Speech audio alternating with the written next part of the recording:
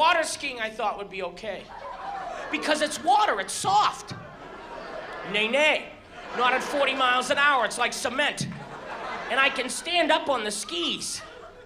But then the boat pulled me. That's when things started to go wrong. It was like snorkeling underwater really fast. I heard a barracuda go, "What the hell was that?" And I water ski mostly with my face.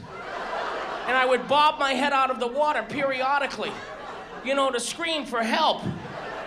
It wasn't an audible scream. It came out like, "Aah!" Killer whales are following. They're curious and a little concerned.